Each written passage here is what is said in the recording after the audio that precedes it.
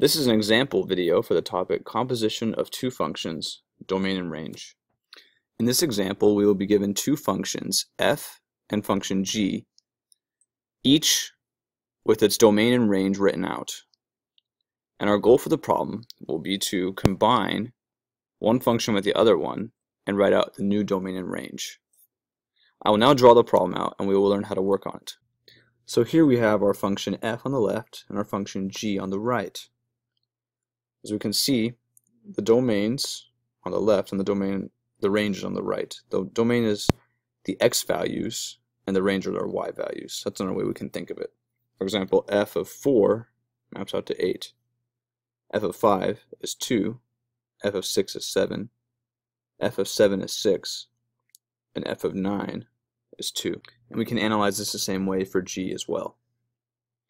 Now our goal for the problem is to find the domain and range of the composition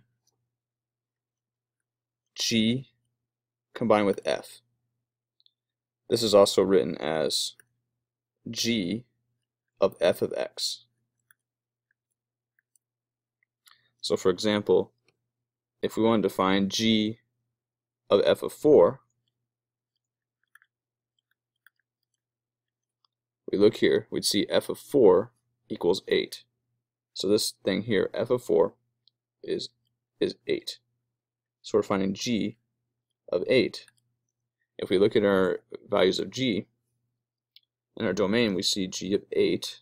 We see 8 is in the domain, and g of 8 equals 5. And so g of f of 4 equals 5. And that's how we combine the function together using our domains. Now this value of x in the domain of f4 did work. But for example, what if we had g of f of 6? We'd see that g of f of 6, well, first of all, f of 6 equals 7. And then we need to find g of 7. Well, there is no 7 in the domain of g, so that one is undefined.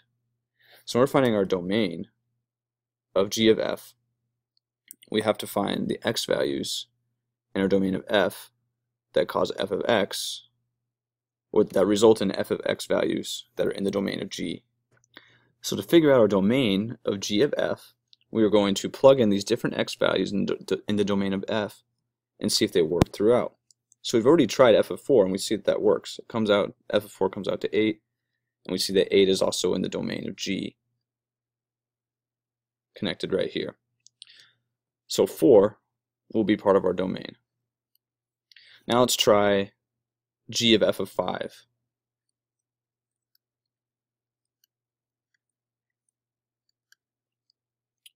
F of 5 maps out to 2.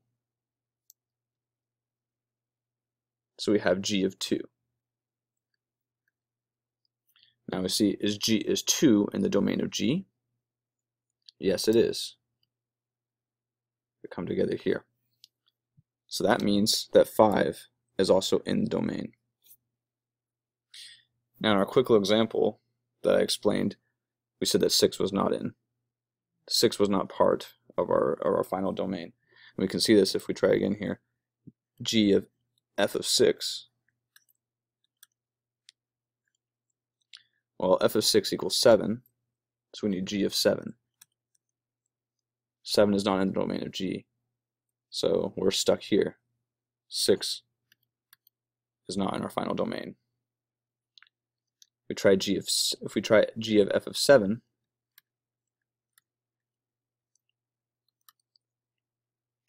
see that f of 7 equals 6. So we would need to find g of 6. We can see here again that there is no 6 in the domain of g, so we're also stuck here at 6, which means that 7 is not in the final domain.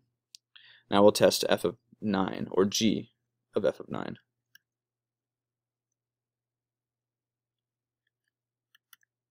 So what does f of 9 equal? We see that it equals 2, so we need to find g of 2. And we see here that there is a 2, again, in the domain of g, and those are connected. So 9 is in our final domain. So our domain of g of f is not these values here, our domain will be the original x values that we plugged into f of x. And we're writing it in set notation for our answer. The domain of g of f, right? Our bracket 4, 5, 9. And that's the final domain. Now to find the range.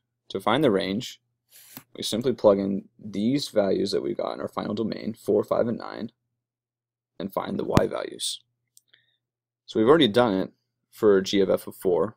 We already mapped this out to g of 8, which equals 5.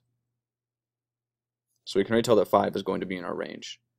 Now we will do the same for our other two values in our original, in our domain of f. So g of f of 5 then. We see that f of 5 equals 2. So we're trying to find g of 2, which equals 5. And then the same thing here. F of 9 equals 2. So we're finding g of 2, which we said here, equals 5. So we got 5 for each of these, which means that there's only one value in the range,